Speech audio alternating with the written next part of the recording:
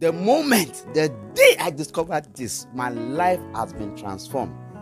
I was like, wow, wow, wow. Wow, wow, wow. The same thing I'm sharing. Do this and you will succeed. Don't mark my words. Mark the scriptures. There are evidences of success doing this. You know, many only want to answer their money problem before their existence question. You know, so they put the money problem ahead, thinking once there's money, then every problem is solved. This is key. This mentality, this mindset is key to your joy, to your peace and fulfillment, which is what many search for when they seem to have gotten this money. You know, we daily want to fill a void within. You know, that the void that constantly yearns for answers every day. Every day, if you want to be sincere with yourself. You know, there's something within you that is telling you there's something more. There's something more. There's something missing. There's something missing. You know, and this void, which can only be filled with the knowledge of Jesus Christ. Yes, many know about Christ. And even the devil. You can practically call, you know, if you go outside right now, ask 20 people. I'm sure the 20 people, 100% will tell you we've heard about Christ. But the point is, many do not have a relationship with him. Now, this relationship is what is actually the foundation to the life of meaning. Your life does not have meaning when you do not know Christ, because only in the knowledge of Christ then you begin to exist. You know, the life of meaning is finding answers to who you are and why you are here. The eyes of God daily search for anyone who will fulfill his heart desires for humanity. That's what 2 Chronicles 16 verse 9a says. He said, for the eyes of the Lord runs to and fro throughout the whole earth to show himself strong in the behalf of them whose heart is perfect towards him. God wants you to do his heart desires, and that is the reason he has brought you here. You only add, to the number when you do not know why you are here. Let me be a little bit hard. You are yet to start living until you know why you are here. God watches over us to perfect his interests, not just you as a person, but the purpose he made you. Or else you become a waste to your generation, because there's something you are supposed to be fulfilling. Like you have a car or the car engine. The moment a tool is missing, that engine cannot properly function. The same way, the day your car stops working or moving, it becomes useless. And rather than it occupying space, in your garage, what do you do to it? It is disposed. This is the reason you will spend money to fix that car. And when it is, it is concluded that this car cannot be fixed, then it is disposed. So, so is man. Matthew 28 verse 20, reveals the only condition God's presence will forever be with us. What does it say? He said, the first is to save nations. If you look at verse 19 of that Matthew 20, then teaching them to observe all things whatsoever he has commanded. Now, any man at the center of this, is guaranteed his presence. He said, look, and I will be with you to the end of the age. Meaning that that man is guaranteed of his presence, of his help, and of his encouragement at all times. Because you go through difficult periods. What encourages you? How do you survive those difficult periods? It is presence that brings comfort, that brings encouragement, that brings help when you need help. That's what his presence guarantees. But so meaning that your life, success and blessing lies in the discovery of your purpose.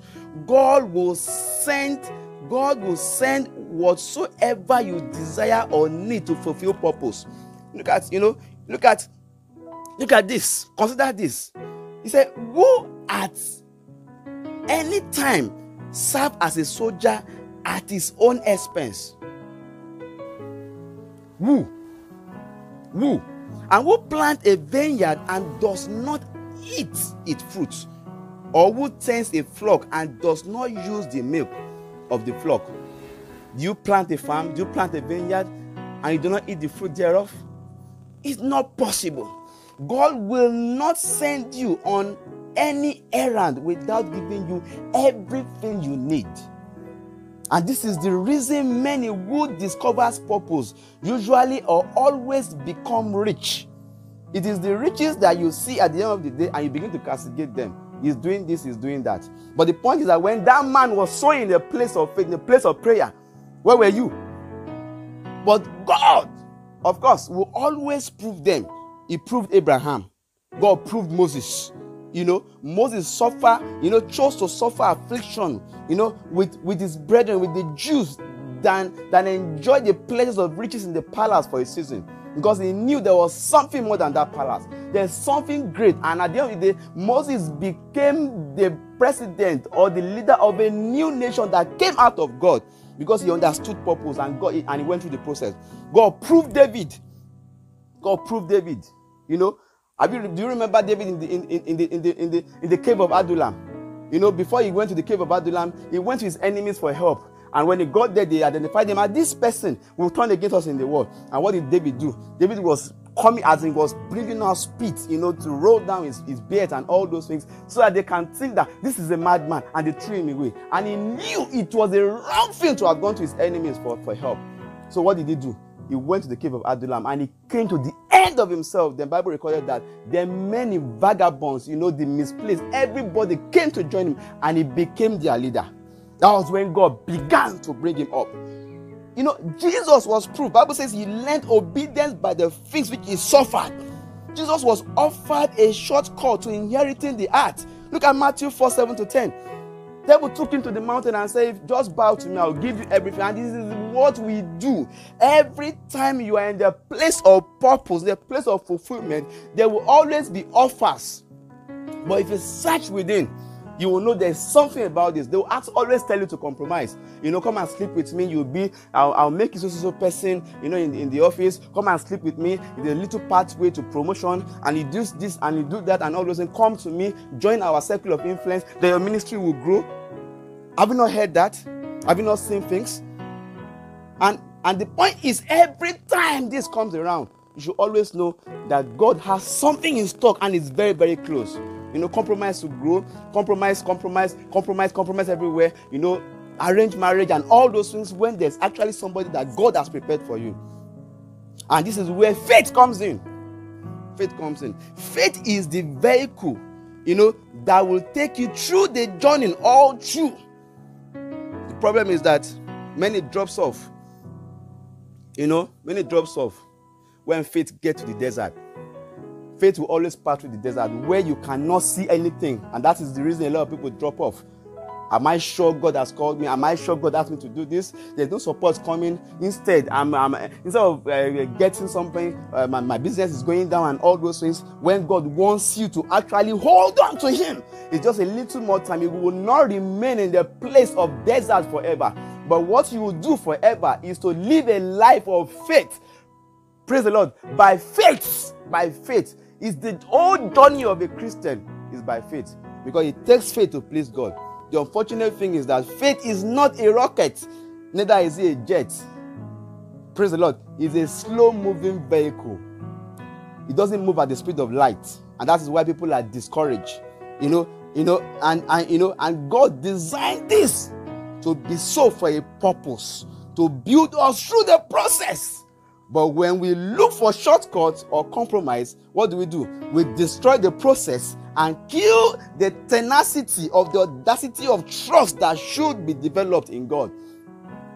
Hebrews 11, look at 13-16. Hebrews 11, 13-16. Look at it. Look at verse 13. It says, these all died in faith, not having received the promises, but having seen them afar off, and were persuaded of them and embraced them, and confessed that they were strangers and pilgrims in the earth. For they that say such thing declares plainly that they seek a country Verse 15. And truly, if they had been mindful of that country from whence they came out, they might have had opportunity to have returned. Look at verse 16. Interesting. But now they desire a better country. What do you desire? That is an heavenly. Wherefore God is not ashamed to be called their God, for he had prepared for them, a city.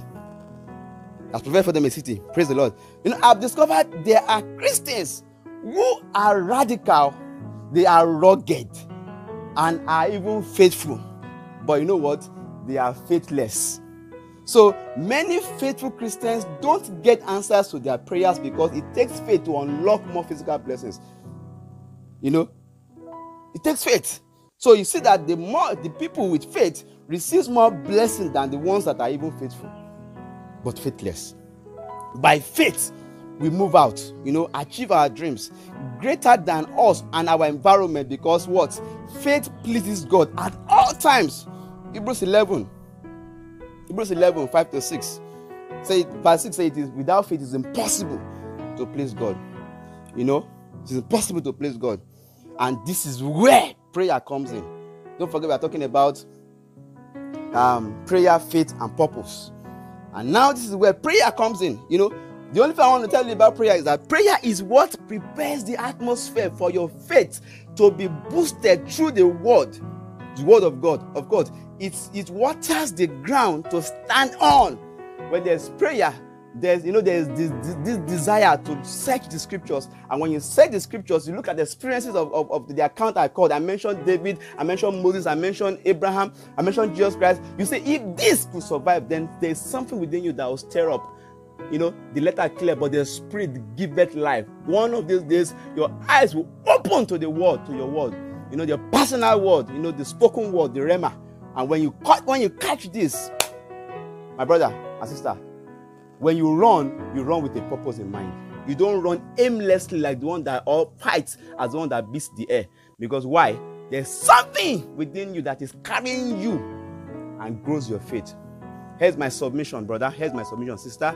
Prayer and faith are the two pillars that hold purpose to its fulfillment. Start your journey by prayer.